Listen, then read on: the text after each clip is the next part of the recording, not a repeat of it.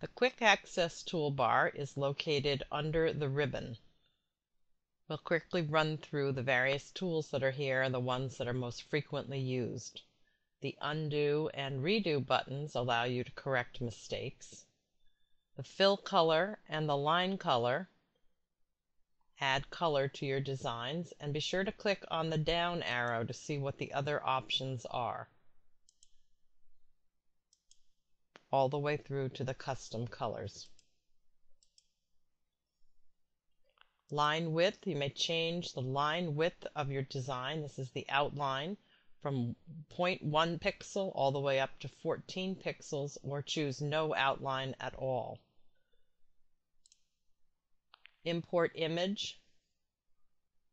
Click on this and then click again in the workspace to bring in images from your documents. Set Scale tool changes the drawing scale.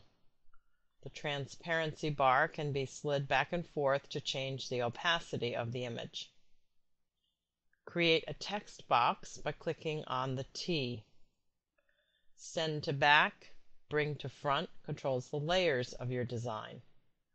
Align top or align right allows you to format your shapes. Save Custom. Use this icon when you want to save a design to the Custom tab on the sliding panels.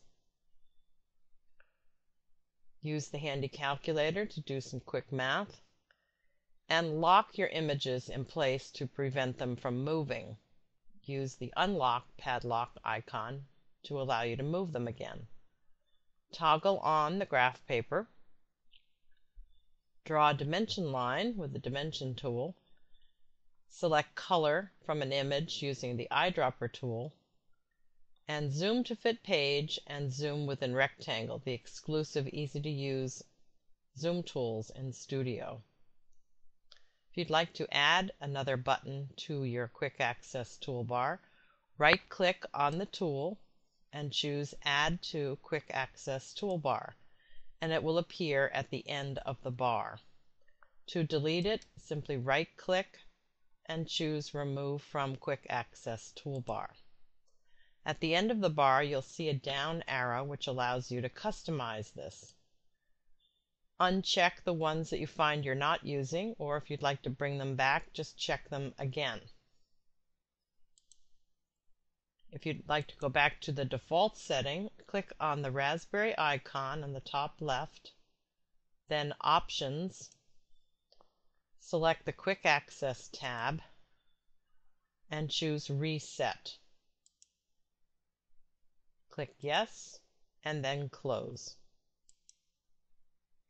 This is what the default setting looks like on the Quick Access toolbar.